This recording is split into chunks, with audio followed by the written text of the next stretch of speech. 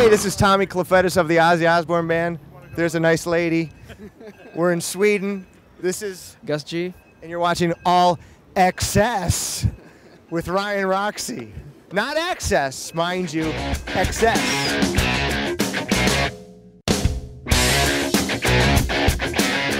I feel comfortable enough to call you by your real name, which is Alice. Even my mom is wrong when she calls me Vince. When I'm walking through the mall and you go, "Hey, Vince," and I always stop and I go, "If Elton John was here, would you go, 'Hey, Reggie'?" We all know that Tommy Clufetos, big. Clufetos, by the way, for the last 8 years. Clufetos. Clufetos. Come on, Roxovich.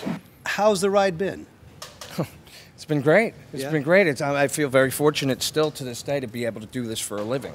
In the 80s, they called us a gay metal band, yeah.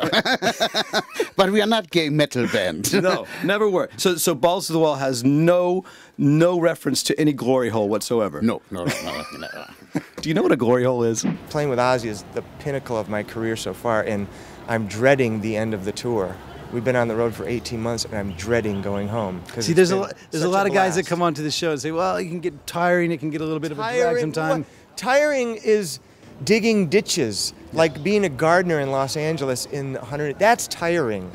Bruce Springsteen, when he first started, he's sitting there and he has cowboy boots on.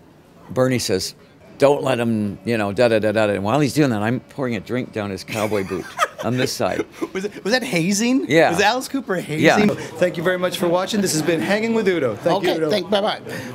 Cool. Excellent, man. So let's go have a drink. You want? Yeah, why not?